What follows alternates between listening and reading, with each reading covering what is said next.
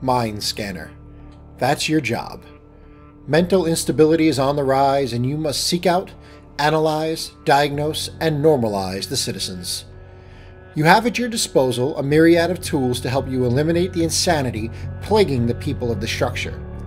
Take your time and care for the patient, or plow through the insanity and wipe out all traces of their personality. The way you tackle each case is entirely up to you.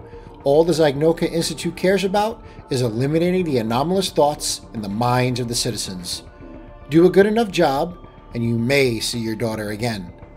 For NORMALIZE and the mind.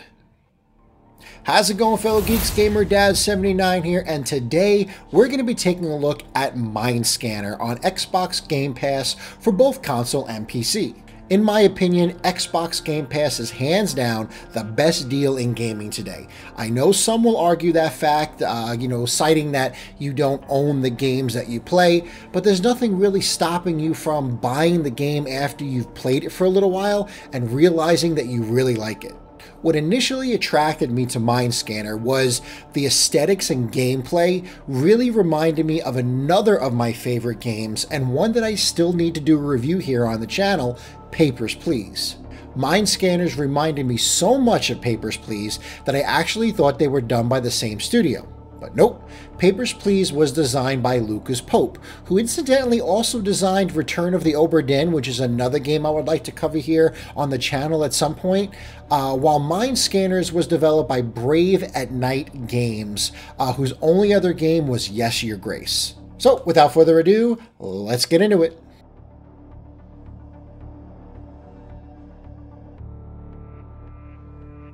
Mind Scanner starts with you finding out that your daughter has been taken by the Zygnocca Institute, which is essentially the government of this world, and placed into quarantine. She has shown signs of a highly contagious mental illness, and while the details are classified, they assure you that she is being well taken care of. Well, what kind of parent would you be if you just accepted that?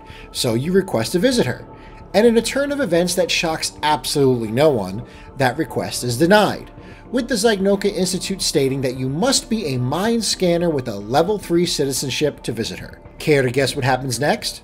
That's right, you become a Mind Scanner. Give this viewer a cookie. At this point, you're directed to start treating the citizens of the structure's mental illnesses.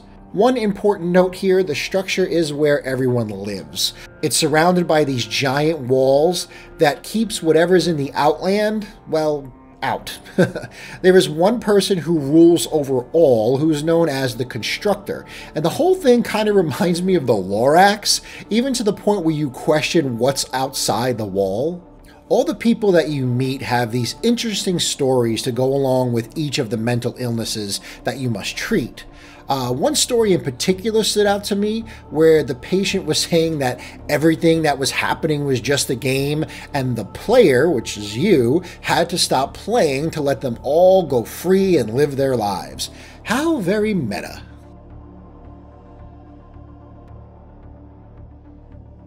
I really dug the simple, retro art style, which was very similar to Papers, Please. This aesthetic was part of the original appeal of the game to me. I'm a big fan of developers matching the kind of game they want to make to their art style.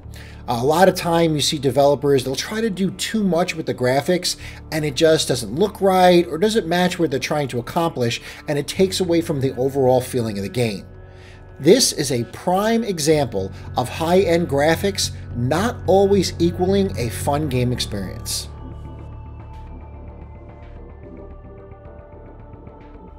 You're usually given a choice of 3 people at a time who are exhibiting strange behavior, and you must deduce if they're sane or insane.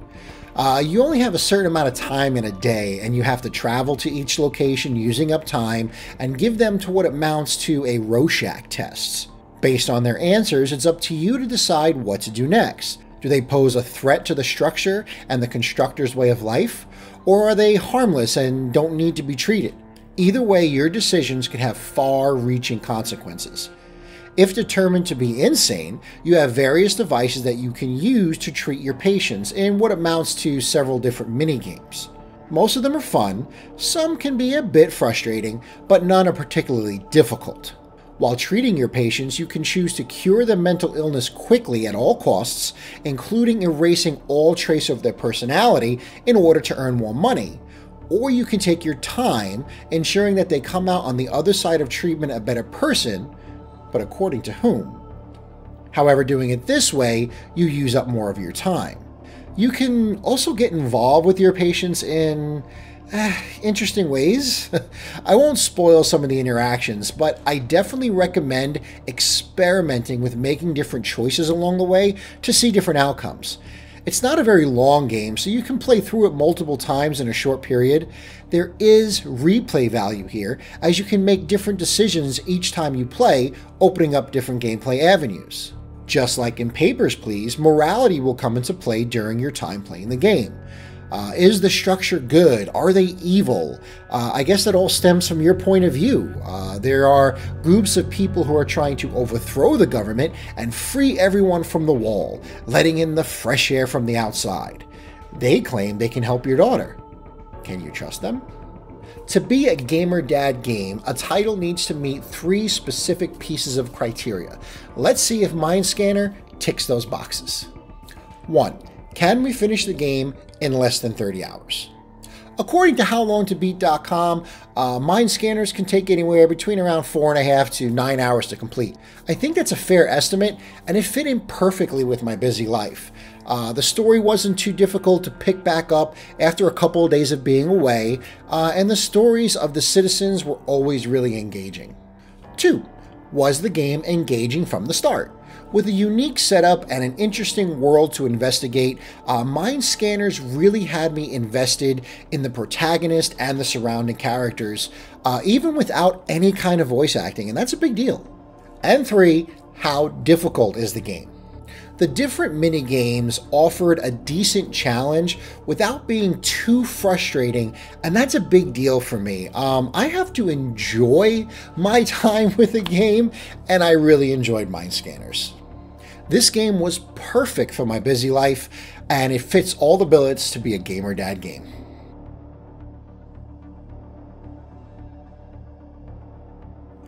I don't really have a whole lot of time to wait for a game to get interesting, and Mind Scanners really grabbed my attention right from the start, and that's vitally important in my busy life.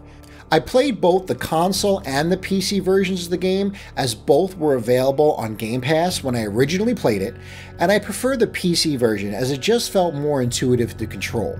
Mind Scanners normally goes for around $17 on Steam, and I think it's worth every penny, especially if you can get it on sale. Overall, I really enjoyed my time with Mind Scanners, and I highly recommend that you give it a try, especially if it's still available on Game Pass or even PlayStation Plus if you have that. It's well worth your time.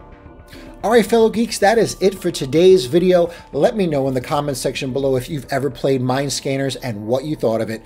Like and subscribe if you are new, and until next time, I am GamerDad79. Keep on geeking on.